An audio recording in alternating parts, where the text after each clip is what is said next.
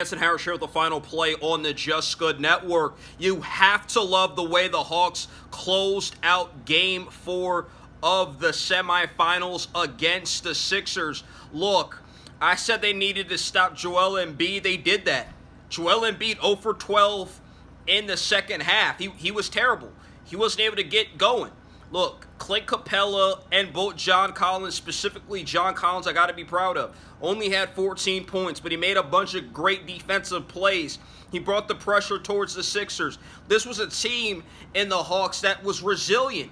They were down 18 points. 18 points at one point in this ball game. They came back. They punched the Sixers in the mouth.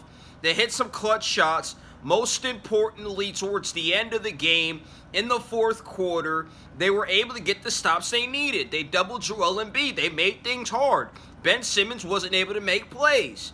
This Sixers team was shooting up three-pointers and missing. The Hawks' defense in the fourth quarter was amazing. It was amazing.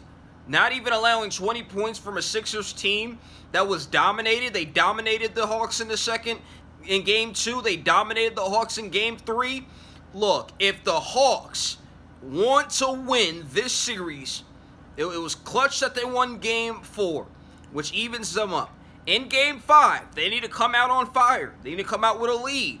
But most importantly, fourth quarter defense. And since hiring Nate McMillan, this team in the fourth quarter has been great on defense. They're going to have to continue that if they want to upset the Sixers, who many consider the favorites in the East to get to the NBA Finals. I'm Jansen Harris here with the final play on the Just Good Network. We are sponsored by Your Future Media. For all media purposes, visit Your Future Media.